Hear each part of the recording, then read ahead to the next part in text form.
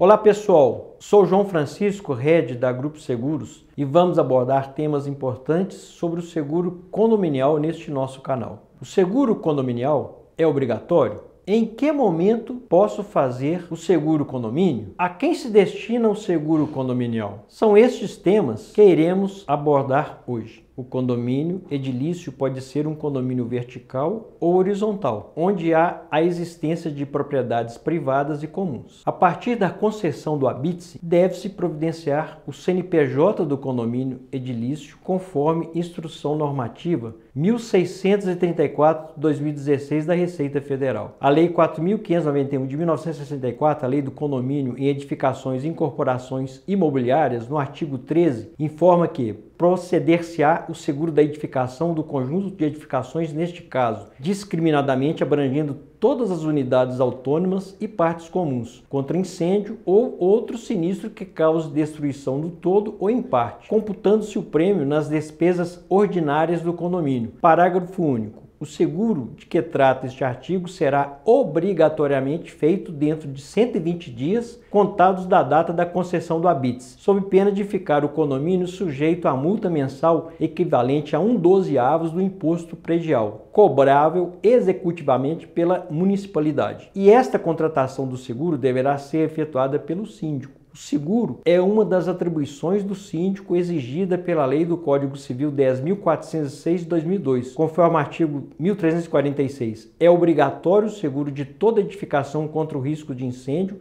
ou destruição total ou parcial.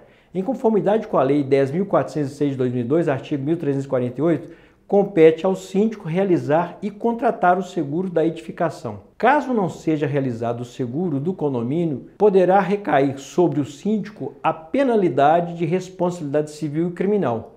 O síndico poderá ser processado pelos condôminos por perdas e danos sofridos na ocorrência de um eventual sinistro. O seguro condominial se destina a condomínios horizontais e verticais legalmente constituídos, sejam eles de uso residencial, comercial, escritórios, consultórios, flats, apart-hotéis ou mistos. Para a contratação, é obrigatório a existência do CNPJ, conforme estabelece normativa da Receita Federal, além da existência de síndico e a ata de assembleia de constituição do condomínio. O seguro é destinado ao prédio, áreas comuns, anexos, bens e equipamentos exclusivamente do condomínio e estrutura das unidades autônomas. Não estarão cobertos o conteúdo das unidades autônomas, exceto se contratadas coberturas específicas. Era isso hoje que iríamos comentar e abordar. Deixe seu like, nos acompanha em nossas páginas sociais e no nosso blog, que lá tem outros assuntos interessantes. Deixe seus comentários. Posteriormente, a gente entra em contato com você para esclarecimentos. Valeu e até a próxima e um grande abraço.